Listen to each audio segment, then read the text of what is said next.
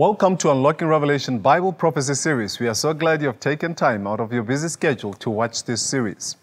Today we're going to be looking at another one of those amazing Bible prophecies, which is dealing about something very important that we all need to have in order for us to overcome the Battle of Armageddon. And that is Revelation's eternal sign of loyalty. What do you need to have to show your loyalty to God and to stand by His side? It's a question that we all need to answer as we're looking at it. We've been talking about the fact that there's been a battle going on between the forces of darkness and the forces of light, between Christ and Satan. There has been a war that has been going on. And the angels that are presented in the book of Revelation, the three angels, are sent with a message to warn the world of the war that has started and the war that is about to culminate in the Battle of Armageddon. It says in Revelation chapter 14, verses 6 and 7, "And I saw another angel flying in the midst of heaven, having the everlasting gospel, to preach to those who dwell upon the earth, and to every nation and kindred and tongue and people, saying with a loud voice, Fear God and give glory to Him, for the hour of His judgment is come, and worship Him that made heaven and earth and the sea and the fountains of water." So the Bible is calling us to worship God. And this is the concept that we see in the book of Revelation. The issue is the issue of worship. Whether we are going to worship God or we are going to worship the beast. Revelation 14 verse 9, the third angel followed them, saying with a loud voice, If any man worships the beast in his image. So in the first angel, there is a call for us to come and worship God. In the third angel, there is a call to come and not worship the beast. So the beast also is calling for people to worship him. So the real battle in the end of time is the issue of worship. Are you going to worship the Creator God, or are you going to worship the beast? That is where the real contention is going to be with end time events as we are approaching them. In the book of Revelation chapter 7, John sees four angels holding the four winds of heaven, that the wind should not blow on the earth until the servants of God are sealed with a sign of loyalty to God. And this seal, the Bible says in Revelation chapter 7, verse 3, saying, Do not harm the earth or the sea or the trees till we have sealed the servants of our God in their foreheads. There's a special mark. There's a special sign of loyalty that God places on His last faithful people as a sign that they belong to Him and that they are His own people. And that special sign is in contrast with the mark of the beast, which we'll discuss in our future time. But here, the book of Ezekiel chapter 20, Ezekiel chapter 20 speaks about this special sign, this special seal. It says in verse 12, Moreover, I gave them my Sabbaths to be a sign between me and them, that they might know that I am the Lord that sanctifieth them. So there's a special sign of loyalty to God, and God said He has given us the Sabbath to be a sign of loyalty to Him. In Revelation chapter 4, we see that the only one that we need to worship is God. For He is the only one who deserves our worship. And John, looking up into heaven, he sees God sitting on the throne. And around Him, 4 living creatures. And around the creatures, 24 elders. And as he sees, they all bow down to Him and they say, You are worthy, O Lord, to receive glory, honor, and power. For You created all things, and by Your will they exist and were created. So in order for us to demonstrate this worship to the God who is worthy to be worshipped, and we need to live in obedience to His commandments. Because in actual fact, obedience is the highest form of worship. You can look at Deuteronomy chapter 4, verse 19. Worship and serve is used interchangeably. The Bible says you shall worship and serve, meaning serve is obedience. Deuteronomy chapter 8, verse 19, the same words are used interchangeably. Also in Matthew 4, verse 10, Jesus, when speaking to Satan, says, Thou shalt worship the Lord thy God, and Him only shalt thou serve. So worship and serve are used interchangeably, or worship and obedience, implying that obedience is the highest form of worship. The way you demonstrate that you are worshiping God is living in obedience to Him, And the way you demonstrate that you're worshiping the beast is living in obedience to the beast. And James 2 verse 10 says, whosoever shall keep the whole law and yet offend in one point is guilty of all. God wants complete obedience or nothing. With God, 70% doesn't work. It's all or nothing.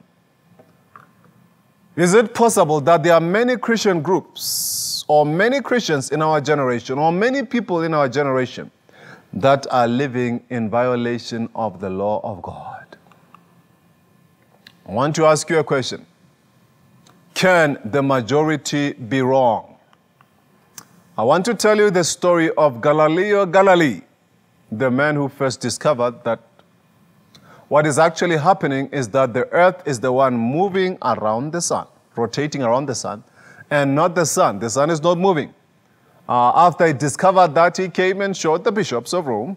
And at that time, Rome was the one ruling the world, and the belief that the church had and also society had at that time was that the sun is the one moving around the earth. They said, when you wake up in the morning, you can see the sun moving. But Galileo Galilei said, no. What is actually moving is the earth. The sun is standing in the same place. But the bishops were not happy, and they wanted him to recant.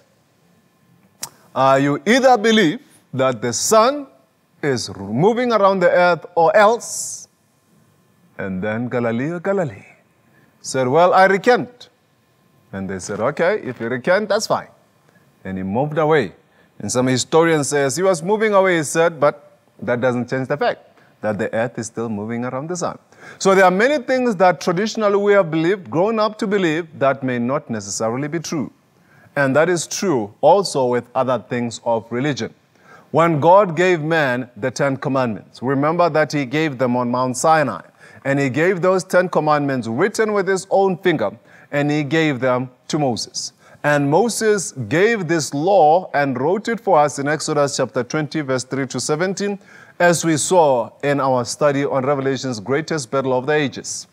And there is a law that most Christians have forgotten.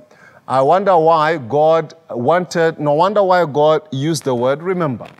Exodus chapter 20, verse 8, it says, remember the Sabbath day to keep it holy. 6 days shalt thou labor and do all thy work, but the 7th day is the Sabbath of the Lord thy God. In it thou shalt not do any work, thou, nor thy son, nor thy manservant, nor thy maidservant, nor thy ox, nor the stranger that is within thy gates.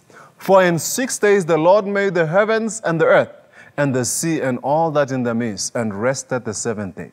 Wherefore the Lord blessed the Sabbath day and hallowed it.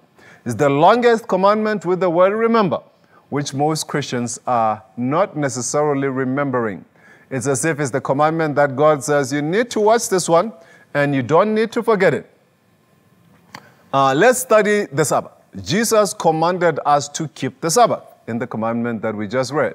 And he also gave it at creation. In the book of Genesis chapter 1, we see the introduction of the Sabbath. Genesis chapter 1 and Genesis chapter 2, we know very well the story of creation. God said, let there be light, and there was light the first day, and then God, the second day, divided the waters. The Spirit of God was hovering over the waters, divided the waters. And then the third day, God now divides the dry land from the sea. And God saw that it was good. That was the third day. Fourth day, God commands. Rather, third day, God commands that now the earth should bring forth all types of plants and grass and all types of fruit things. So the earth was beautiful with all different types of animals. And then on the fourth day, God provided for the sun, the moon, and the stars. The Bible says he made the stars also on the fourth day. Then on the fifth day, God provided marine life and the birds. And he created them. It was beautiful. The whole earth mushroomed with such beauty. And then on the sixth day, God created animals in the morning. And then later on throughout that day, God created man. And also the woman were both created on the sixth day, right there. And then the Bible says on the seventh day, God rested with his people. And what the Bible says in Genesis 2 verse 1, is something very interesting. Thus the heavens and the earth were finished, and all the host of them. And on the seventh day God ended his work which he had made. And he rested the seventh day from all his work which he had made. So the Bible tells us that God rested on this particular day, and God blessed the seventh day and sanctified it, because that in it he had rested from all his work which God had created and made. And on the seventh day, God ended his work, blessed it, and rested on it. So the seventh day, not any day in seven, but the specific seventh day, was blessed by God, was sanctified by God, was also hallowed by God. Why? Because on that day, he had rested from all his work. So God chose to do that. When you look at it, you have day number 1, where the light is created. Day number 2, the waters are separate. Day number 3, dry land appears and animals and plants. Day number 4, celestial bodies, which is the sun, moon, and stars appear. Day number 5, we have marine life as well as birds. And then day number 6, animals and man is created. And God points to the seventh day. The Bible says he did 3 things. He blessed it and sanctified it and rested on it. So day number 7 is not just any other day. It's a special day that God created. Let me ask you a question. Is there a difference between any black book and the Bible? Yes, your answer will be yes. Why? Because the Bible is the holy book of God. God took this book, made it holy, and set it aside for it to be the guide of man and to be an infallible guide in matters of religion. The other question I'm going to ask you is, let's say you're considering getting married, and you are getting married to a lady who's coming from a family of 6. In other words, there are 7 of them in total. And you chose the last born as the wife, the dear wife that you loved. And you basically paid your dowry for her, and you basically did everything that is necessary. You planned the wedding, and on that big wedding day comes, and then comes the firstborn, who's coming dressed in white, all beautiful. Would you be happy with that kind of arrangement? Of course not. I wouldn't be happy either. Why? Because I chose the lastborn, not the firstborn, to be the one that I get married to. I have set her aside by my dowry payment, and I want to dedicate her to me. She's a special one for me. So it's not any day in 7. It's the specific 7th day. That is very important point that we need to understand. Number 3 is that Jesus worked miracles for people to keep the Sabbath. Remember the children of Israel when they're moving from Egypt to Canaan? He poured manna, and it was a miracle of 40 years. And every Friday, or rather every 6th day, he would pour out manna for them. 6 days shall you gather it, but on the 7th day, which is the Sabbath, there will be none. So every 6th day, they would gather twice. And on the Sabbath day, which is the 7th, there would be none. And some people still went out on Sabbath morning to try and gather manna, and God said, how long do you refuse to keep my commandments and my laws? Jesus faithfully kept the Sabbath. The Bible says in Luke 4 verse 16, so he came to Nazareth where he had been brought up, and as his custom was, he went into the synagogue on the Sabbath day and stood up to read. So Jesus kept the Sabbath. In Revelation chapter 1 verse 10, it says, I was in the Spirit on the Lord's day. Which day is the Lord's day? Let's ask Jesus. Matthew chapter 12 verse 8, Jesus says, for the Son of Man is Lord even of the Sabbath. So the Lord's day is the Sabbath. Mark 2:28, therefore the Son of Man is the Lord of the Sabbath. Luke 6 verse 5, the Son of Man is also Lord of the Sabbath. So the Sabbath, the 7th day of the week, is the Lord's day, according to the Bible. Jesus taught his disciples to keep it. How? He said in Matthew 24 verse 20, and pray that your flight may not be in winter or on the Sabbath. So their flight came in 70 AD, way after Christ's death and resurrection, and they were still expected to keep the Sabbath. At that time, Titus sent an army to come and destroy to come and destroy Jerusalem. And not only that, but the disciples still kept the Sabbath even after the death and resurrection of Jesus. In Acts 13 verse 42, the Bible says the Gentiles begged that these words might be preached to them the next Sabbath. And one thing that's interesting about this text, it says the Gentiles, not the Jews. This time around, you can see that even the Gentiles who were not Jewish, still kept the Sabbath. That's Acts 13, verse 42. Acts 13, verse 44, and on the next Sabbath, almost the whole city came together to hear the word of God. Acts 16, verse 13, Paul, and on the Sabbath day we went out of the city to the riverside where prayer was customarily made. So it is a custom that every Sabbath people would meet outside the city by the riverbank and they would worship God right there on the Sabbath. And we sat down and spoke to the women who we met there. So this was in Philippi where Paul was keeping the Sabbath. Acts 17, verse 1, and they came to Thessalonica, where there was a synagogue of the Jews. And then Paul, as his custom was, went into them and for 3 Sabbaths reasoned with them from the Scriptures. It was the custom of Jesus to go to the synagogue every Sabbath. It was the custom of the Apostle Paul in this text to also go to the synagogue every Sabbath, which is something very, very important. It was custom even by the Apostle Paul that most Christian groups use to say that we don't need to keep the Sabbath. Jesus says it is a special sign of love. Remember the sign of loyalty that we talked about. It says in Ezekiel chapter 20, verse 12, moreover also I gave them my Sabbaths to be a sign between them and me, that they might know that I'm the Lord who sanctifies them.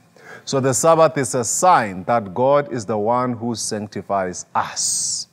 It's a sign of loyalty. In order for the law to be able to be effective in any country, you need to have the signature and the seal of that particular country. Here you have basically the seal of South Africa. You have the name of the country, Republic of South Africa, the position of the person signing, the president, and then the name of the person signing. In this case, it would be Jacob Zuma, and also his signature. So you see there are 3 characteristics of any seal. You have to have the position and the name of the person signing. You have to have also the name of the territory that that person is ruling. In this case, the Republic of South Africa. And all that is found in this particular law. The 4th commandment contains the seal of God. Is the sign, is the one that shows which God gave this law. The name is the Lord God, the title is the Creator, and the territory is heaven and earth. So that is something that we see very, very clearly only in the 4th commandment. Now, if you take the 4th commandment away, the 10 commandments could be given by any God who did not create anything. The 4th commandment is the one that tells you which God, the one who created the heavens and the earth. That's why that commandment is a sign of loyalty to God. Some people, also, the one thing that's very important about the Sabbath is that Jesus promises that it will be kept in heaven. So if it's going to be kept in heaven, you're better off practicing keeping the Sabbath right here on earth, because in heaven all are going to keep it. In Isaiah 66, verse 23, the Bible says, and it shall come to pass that from one new moon to another, and from one Sabbath to another, shall all flesh come to worship before me, saith the Lord. So God promises that every Sabbath, people are going to come and worship before Him. And that's why it's important for us to understand this. The remaining few minutes, I want to discuss the issue of whether we can really know which day is the Sabbath. There's been so much debate about this. Can we really be sure which day the 7th day is? Because I can Sabbath Friday and you can Sabbath Saturday and somebody else can Sabbath Sunday. Can we really be sure which day the 7th day is? Let's look at the evidence. Is there clear, irrefutable evidence? Let's start with calendars. In most calendars, Saturday becomes the Sabbath, becomes the 7th day. You start on Sunday, you start counting, Saturday becomes the 7th day. But some of you may be saying, well, that's not in all calendars. In some calendars, Sunday becomes the 7th day. Okay? How about if you go to the dictionary? 7th day, this is Oxford 1828 dictionary. It says Saturday, the 7th day of the week. So the dictionary tells us that 7th day is Saturday. Well, maybe the person who wrote it was somebody biased. So let's look at something that is more concrete, and that is the Bible. Remember the crucifixion of Jesus. He was crucified on a Good Friday, and he died and was buried, and then he resurrected on Easter Sunday. That's what we believe as Christians. That day, the Bible says, of his crucifixion, in Luke 23, verse 54, was the preparation and the Sabbath drew near. In other words, the day that Jesus Christ died was the day before the Sabbath. And we all know that that day was a Friday. And then the Bible says in verse 56, and they returned and prepared spices and fragrant oils, and they rested on the Sabbath day according to the commandment. So even the women who went to bury Jesus, and after applying spices on him, they had to go back, and the next day they kept the Sabbath. That is very clear from the Bible. Luke 24, verse 1, now on the first day of the week, very early in the morning, they and certain other women, so on the first day of the week, Jesus Christ resurrects from the grave. The Bible calls it the first day of the week. Let's analyze the order of events. Friday is called the preparation day. Sunday is called the first day of the week. And then the Sabbath is the day between Friday and Sunday. And there's only one day between Friday and Sunday, and that day is Saturday, the Sabbath. Other Bible versions make it much more clear. New English Bible says in Luke 23, verse 54 to 55, it was Friday, and the Sabbath was about to begin. The women who had accompanied him from Galilee followed. They took note of the tomb and observed how his body was laid. And Luke 23, verse 56, 24, verse 1, New English Bible says, then they went home, prepared spices and perfumes, and on the Sabbath they rested in obedience to the commandment. But on Sunday morning, very early, they came to the tomb, bringing the spices they had prepared. So it's very clear from the Bible that the Sabbath is the day between Friday and Sunday. And there's only one day that fits between Friday and Sunday, and that is Saturday. That becomes the Sabbath. It's very interesting that out of 108 languages in the world, the word for Sabbath is the one that is, the word for the seventh day of the week is Sabbath. Spanish is Sábado, which means Sabbath. French is Sabbath, which means Sabbath. Polish is Sobota, which means Sabbath. Afghanistan and Arabic and many other countries and languages. In 108 languages of the world, the word for the seventh day of the week is Sabbath. I wonder where they got it from. I believe they were inspired by the teaching of the Bible as languages developed from the Tower of Babel. Now, some people say, well, I hear you, but how can we be sure that the Saturday of today is the same Saturday, the same one that Moses kept is the same Saturday that Jesus kept? Maybe the weekly cycle has somehow changed, such that maybe the Sunday of today was actually Saturday some time back in history. Well, that's an intelligent question, and the best way to answer this question is to go to the scientists themselves. And there's the U.S. Naval Observatory in Washington, D.C. These are the people who are very precise in calculating dates, as well as in calculating weeks and calculating time. These are the people that tell us what time it is and things of that. So this is scientific evidence. And there was a letter that was written to them inquiring whether there's been any change in relation to the weekly cycle, and this is their answer. As far as evidence shows, there is no change in the continuity of the weekly cycle. In other words, the same Saturday of today is the same Saturday that Paul kept. It's the same Saturday that Jesus rested in the tomb. There's never been a change in the weekly cycle. So the Sabbath also is under attack. So what is the attack? Some people say the Sabbath is for the Jews. Well, is it? Let's ask Jesus. Mark 2:27, the Sabbath was made for man and not man for the Sabbath. The Bible also tells us that the woman was made for the man and not man for the woman. So the Bible here doesn't say the Sabbath was made for the Jews, it just says for man. And man is generic, it's referring to all human beings. And by the way, the Sabbath was given to Adam, and Adam was not a Jew. The Jews existed way back after Judah was born in the time of Genesis.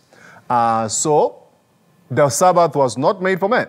If we are going to give the Jews the Sabbath, we'll also have to give the women we have to give the Jews the women, because the Bible says the woman was made for the man.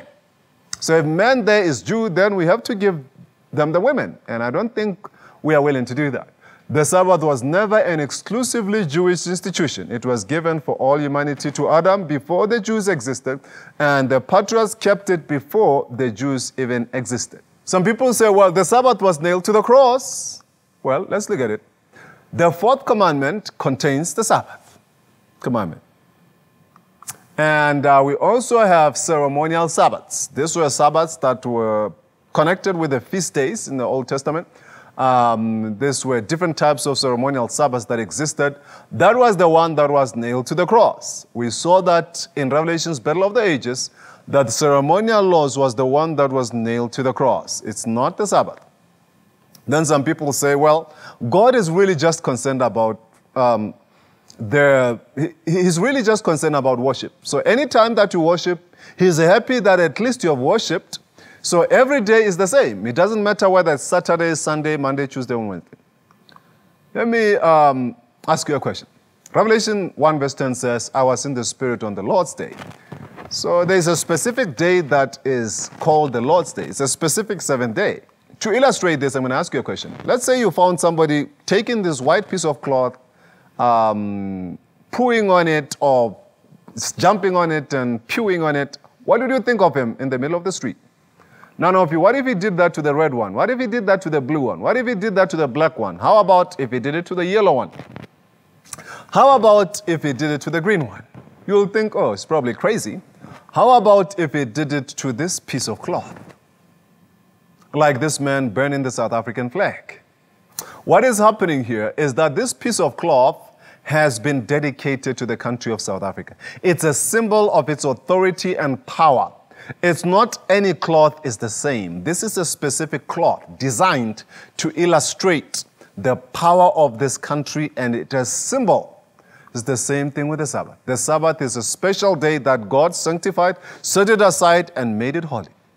Sunday, we keep Sunday in honor of the resurrection. Well, the Bible says we need to respect the resurrection of Jesus, but the Bible provides something else in honor of the resurrection of Jesus. Therefore, we are buried with him through baptism into his death, that just as Christ was raised from the dead through the glory of the Father, even so we should walk in the newness of life. Jesus has set an ordinance to celebrate his resurrection, and that is baptism. So we can still keep his Sabbath and also celebrate the resurrection by baptism. The Sabbath was changed to Sunday. Some people say that. Well, partly true, but it was not by God. Who did it? Faith of our fathers. This is a Catholic speaking, Cardinal James Gibbons. He says, you may read the Bible from Genesis to Revelation, and you will not find a single line authorizing the sanctification of Sunday. The scriptures enforce the religious observance of Saturday. Catholics are telling us that you will not find any evidence for Sunday keeping in the Bible. John 14:15, Jesus says, if you love me, keep my commandments. That's something that we need to do if we are to keep the commandments of God. Jesus is pointing us to the only commandment, that is the word remember on it. God wanted us to remember the fourth commandment, my friends. Are you willing to choose to follow Jesus in obeying his commandments? We have seen that God gave us this special day in which we are to commune with him, in which he has dedicated, put a special blessing on it. And we have seen that the enemy has attacked the law of God and attacked the very commandment, which is the sign of loyalty to God and to his saints. And my appeal to you is, do you want to start keeping the Sabbath? Do you want to start following the lines of Jesus? Jesus is saying, look unto me and obey my commandments, and everything will be fine with you. I have dealt with a lot of objections in relation to against you keeping the Sabbath, and I appeal to you to take a decided stand, to stand with Jesus in the battle of all ages, to take the sign of loyalty, to show that you are going to worship the Creator and you will not worship the beast by choosing to follow Jesus today. If that is your choice and your desire, close your eyes with me now and let's pray together. Father in heaven, thank you for the Sabbath. Help us to keep it and bless us as we choose to keep it. Help us to be faithful to you. In Jesus' name I pray, amen. God bless you and thank you for watching.